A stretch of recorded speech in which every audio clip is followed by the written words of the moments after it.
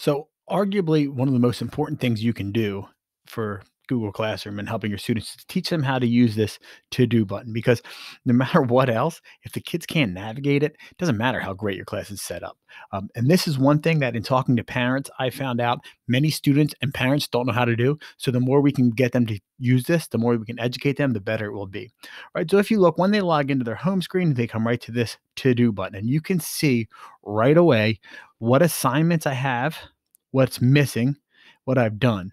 And you can filter it, right? You can do what has no due date, what's due this week. So in an upcoming glance, I can see my Mickey Mouse student has about 4 or 5 things due this week. I can filter it by class if I'd rather, right? So let me go down to one I know has assignments that looks like they're due. Campbell. Oh, I have none. So, right, you can look at what's missing and anything that you've done.